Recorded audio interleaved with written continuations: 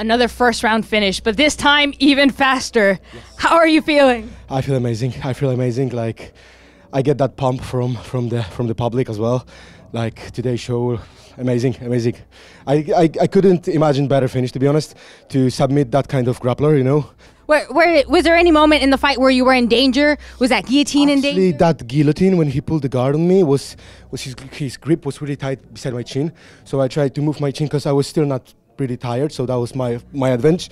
So I just put my chin in to make it like looser, and he just released the grip. So now I just know it. I need to get up as soon as possible. As soon as I get the chance to get up, I just get up. Did that make you kind of change your game plan, because you took him to the ground and then you were in danger? So were you then like, I'm gonna have to strike, or I'm gonna have to do something different? No. The plan was like escape, get up, escape and get up. I see his left arm was dropping, so I could release my right hand, and I just try that back elbow, and we would catch him with that. So I think he started panicking and just give me that head, and especially his long limbs, his neck is long as well. So I just had that, you know, his head, and I couldn't release. Yeah. Even I feel he's stopping, but I just waiting for Mark to stop it, because I don't want to release him too soon. And Mark would say like, "Look, I didn't see nothing. He didn't tap," and that would be like, you know, so many controversial. So I just hold. Sorry, Mohammed, but I had to.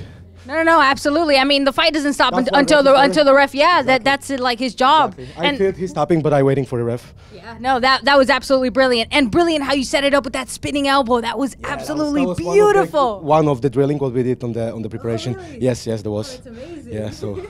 And now you're gonna go back to Poland, yes, right? With your holiday, with your wife and your kids. Yes.